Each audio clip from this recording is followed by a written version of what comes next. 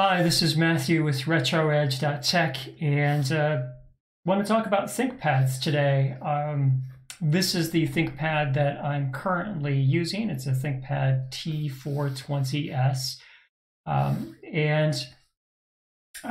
it's probably 8-9 years old, possibly 10 years old. I should look up when it was first introduced, but it's a ThinkPad that I like. And I've sold a lot of laptops like this. The first new ThinkPad I sold was a ThinkPad T410, just the standard one, not the T410s.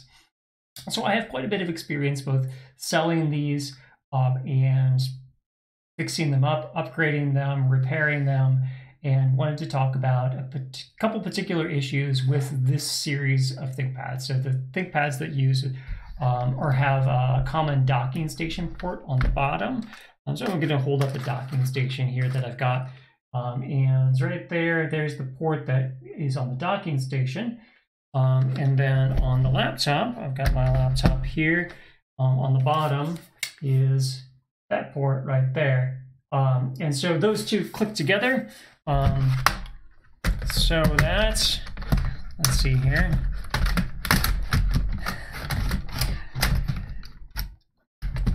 I was going to click it together, but there's essentially, there's a little slider here that adjusts like so that it can accept more than one.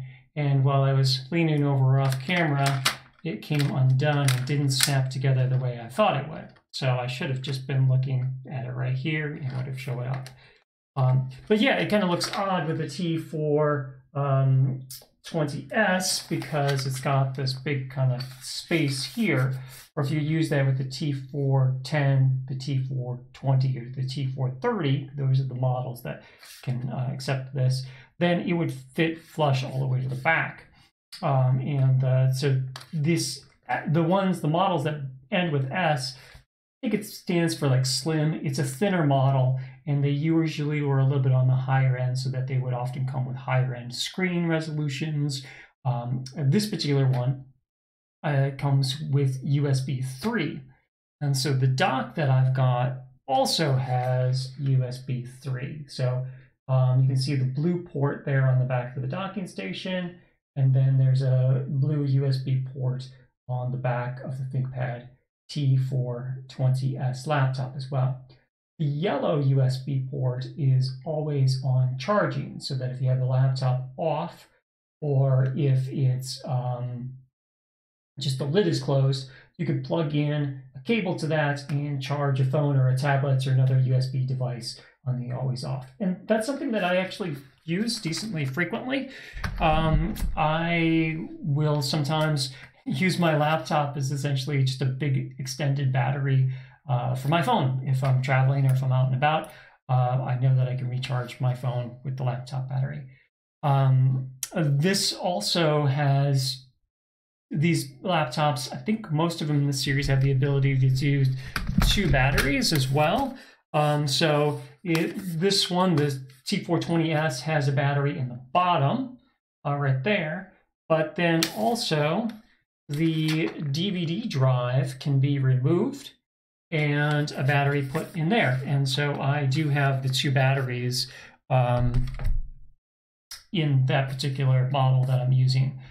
I had done a post a little while ago about BSPWM, testing it out, live booting the Manjaro spin of kind of a pre-built, pre-packaged binary space partitioning window manager. So that's a tiling window manager that I've been doing a lot of videos about. If you're curious about that, I have quite a few other videos. Encourage you to look them up, and I go into depth about trying it out and also writing a script to auto-deploy BSPWM on, I guess, Linux Mint, Ubuntu, Manjaro, so that I have a script that will automatically install and configure it. And it's a way that I'm testing out and working on shell scripts. So I do a lot of Linux stuff. This video is on ThinkPads, but most of my channel is talking about Linux stuff and then hardware stuff like this as well.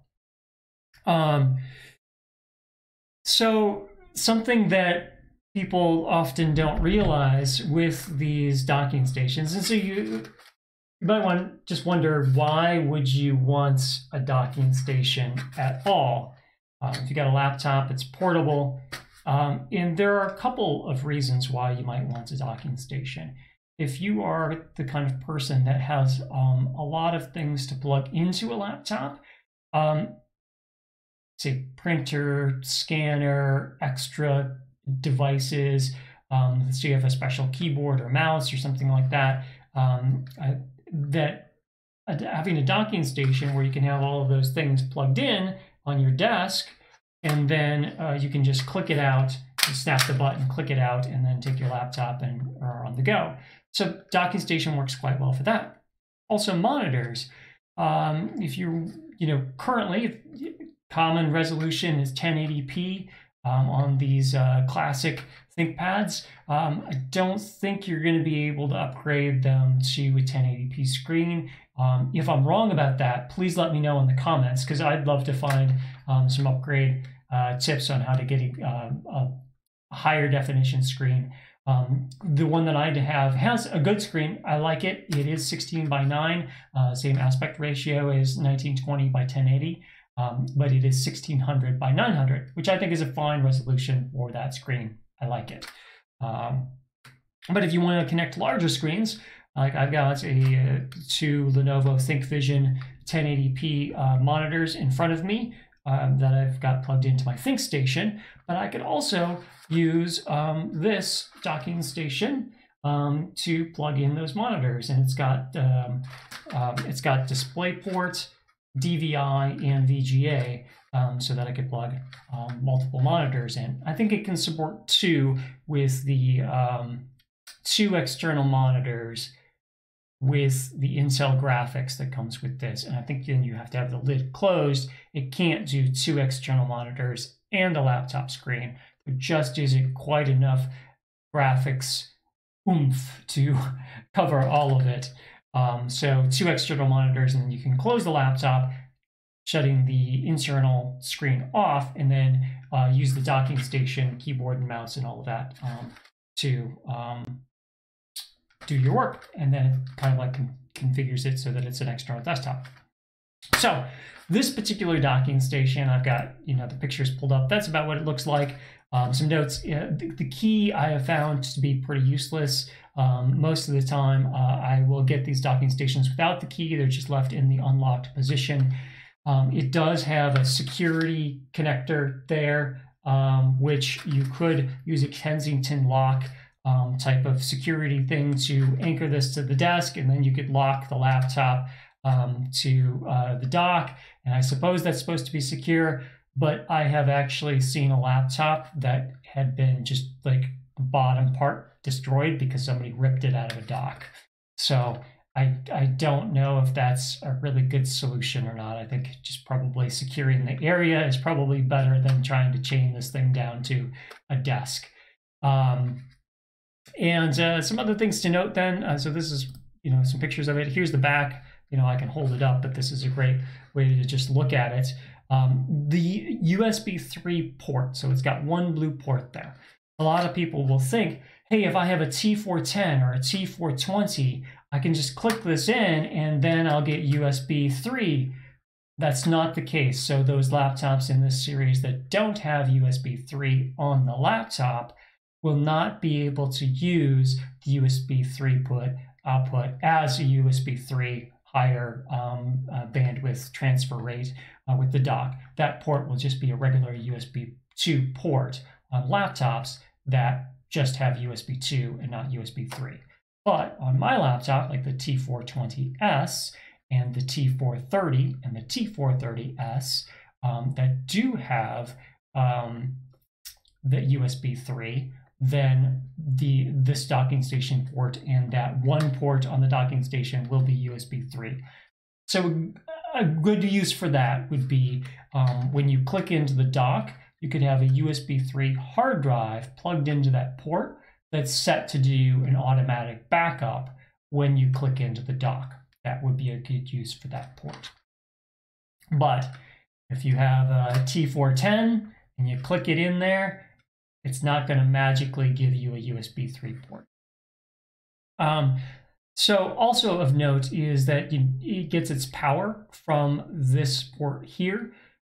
You need to have a 90 watt power adapter. A 65 watt power adapter won't work. It'll just air out and say it doesn't have enough power, or it just like will blink and won't actually power and turn on the laptop. So you need a 90 watt power ThinkPad power adapter for that. I don't use docking stations a lot right now, but I plan to. I'm actually really liking working with desktop computers, and so even though this T420s is my laptop that I'm using right now, it's my primary laptop, I have Linux Mint on it. I think I'll upgrade to Linux Mint Debian Edition 4, which recently came out at the time of this video, and I think I will probably upgrade to that on the laptop. But I'm finding that I'm much more comfortable with a full keyboard, larger screen, that sort of thing. Well, with the docking station, you can get that with the laptop and then click out and then be portable as well. Now, for me and for most people, I do recommend actually having two. Recommend having a desktop workstation and a laptop. And so that way you can sync your data, you have all your work tools on both computers, and you essentially have a mobile version for the laptop and then your in-office version for the desktop. And that's a great way to go. Having both really makes a lot of sense. That way, if anything breaks, say you drop your laptop or the screen gets run over, or you step on it, you lose your power cable and you can't charge your laptop, have two power adapters, by the way. Be prepared. But things can happen, or your desktop computer could overheat or something could go wrong, and then you've got your laptop as a backup. So having both a desktop computer and a laptop really makes sense. But you can give your laptop a lot of desktop-like features with the docking station, and that's why these are useful. So I plan on doing more with these and using them more. And like I said, I have a lot of experience with repairing these ThinkPad laptops and selling refurbished ones and doing upgrades. And so when repairing or working with these laptops, a docking station can be a useful tool. And for example, if the keyboard is damaged, let's say it gets a spill or badly beaten or something like that, well, the power button on these ThinkPads is on the keyboard. And so if that's damaged, it may not power on correctly, it might short circuit, it might not work correctly. Well, there's a power button on the docking station. So you can actually take the keyboard out of the ThinkPad laptop, click it into one of these docking stations, and then press the power button and get it to turn on. That's really useful when you're trying to repair or do some kind of recovery. Also, if the screen gets bashed in or broken or isn't working correctly on the ThinkPad, you can plug it into a docking station, hook up a monitor, and if the rest of the computer is working fine and it's just a screen problem issue, then you can use that external monitor, maybe copy data off or do other types of things. Or if you're in a spot and you can't get a replacement screen, you can still use your laptop, processing power, disk, all of that just fine with an external monitor, and you kind of essentially just, with the docking station, turn it into a desktop computer. And if the screen's broken and you can't get it fixed right away, it's stuck being a desktop computer, but at least you can use it. You're not stuck being out of the laptop and not being able to use it. So a docking station is a useful tool, both as a workaround for the power issue. Also, if the power jack gets broken on a laptop, that you can click it in here, and the docking station will charge the laptop. I had a customer, their kids probably broke the ThinkPad power jack, the DC jack, in the laptop. And that's a fairly expensive repair. And it ended up being about 1/3 of the cost to just buy a docking station, click it in, and use that as a way to charge the laptop instead of fixing the DC jack. Now, obviously, fixing the DC jack would be a better all-around fix, but for their purposes, they're like, hey, we just want to get the thing working again. What's the cheapest way to do that? Hooking it into a docking station charges the laptop and solves the problem in a less expensive way than having to tear the entire laptop apart and have a lot more labor involved with a DC jack replacement. So a docking station can be a very useful tool just in general in workflow, having larger monitors, lots of things plugged in, having that USB 3 port that you can plug a hard drive in and then do automatic backup when your laptop is clicked into it on the desk. Lots of good tools that way. And it can also be a useful tool for workarounds when you encounter problems with a laptop, like a broken screen or a broken DC jack. I'm Matthew with Retro Edge Tech. Most of what I do is about Linux. I love Linux, but I also have a lot of experience with ThinkPad laptops, and I like them.